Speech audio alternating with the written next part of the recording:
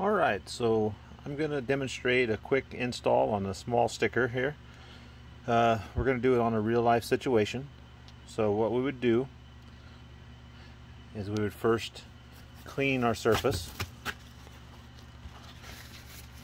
So I'm going to take a paper towel, take a little bit of alcohol,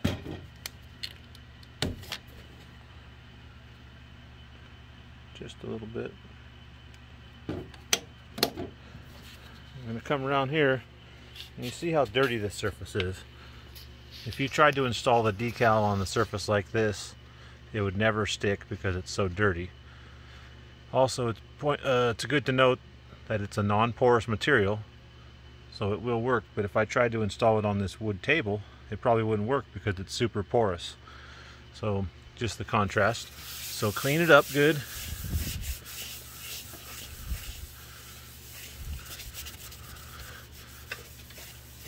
If it's really dirty, it might require multiple cleanings, but this one, see how much cleaner it got? So we're going to let it dry. While it's drying, we're going to set up the decal. And it's important to note at this point, if you want to make it super precise, you can take measurements on the surface so you can lay it down appropriately, but I'm just going to eyeball this one. So you'll go back to your decal, and this is how it'll come in the mail. So what you want to do during shipping, it could become a little bit messed up during the shipping process. So what you do is you'll take either your credit card or a squeegee and just simply run it over the surface to make sure it's nice and flat and it's adhering to the transfer sheet. And again, I apologize for the shakiness of the video, but I'm doing this alone. And then you just want to make sure it comes off nice and easy. So you just slowly peel it. If the decal sticks to the white backing paper, stop what you're doing and then apply more pressure to make sure it's stuck down on there onto this clear transfer sheet. If it continues to stick to the white paper, just use an X-Acto knife or a razor blade and slowly lift it off of the white backing. Just nice and slowly lift it up,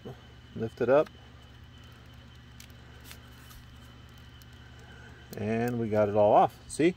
So now we have it on the transfer paper and we're ready to install it. So we're going to go back over to our surface and I'm going to line it up just by eye. I say it's pressure sensitive, so if you don't press down on it until you know you have it right where you want it to be. So, and then you just slowly put it down, lined up, nice and even. So that looks good to me. So it looks good there. So now I'm going to take my credit card or my squeegee again, and I'm just going to slowly put pressure on it firmly. So I'm going to start from the middle, work my way out here. Not too hard on the first round, out there. And now that we have it down, now I'm going to apply more pressure. Pretty decent amount of pressure, just being careful not to crease it.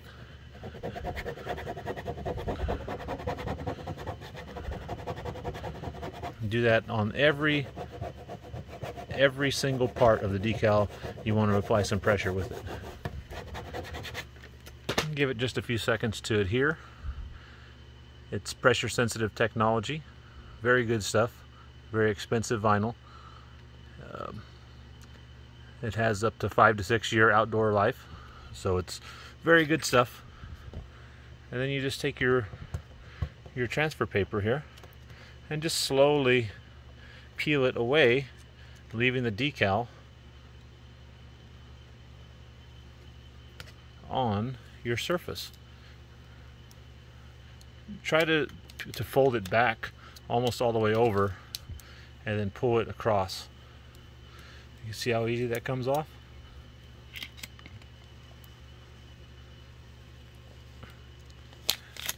And now that it's installed, you can just check it, make sure everything's good.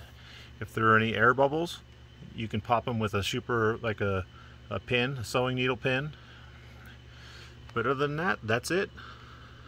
You can see how easy it was. Like I say, it's very good vinyl, but you just got to make sure your surface is very clean. Make sure it's non-porous, and you shouldn't have any issues. It should go right on. Thank you.